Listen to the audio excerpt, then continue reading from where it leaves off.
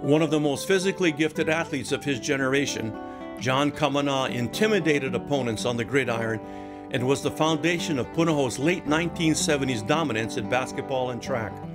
At 6'3", 220 pounds, Kamana had power and speed, earning 11 varsity letters and acting as the linchpin on 7 state championship teams. I can tell you when he came to Punahou for the first time in 7th grade, I mean, he was instantly the biggest kid in the class, and the proverbial man amongst boys. It was obvious that he had, the gifts from God to be the quickest in the class, fastest, strongest, and whatever sport, that he wanted to try out, he knew he would excel.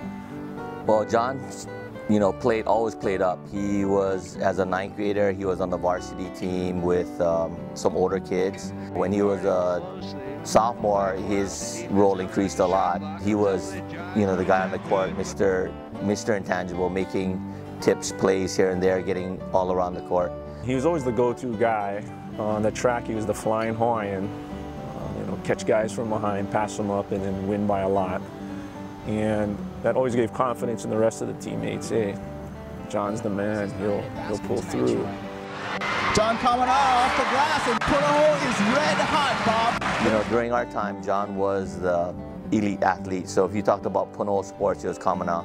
Whether it was football, basketball, track. He probably could have played any sport if he wanted to.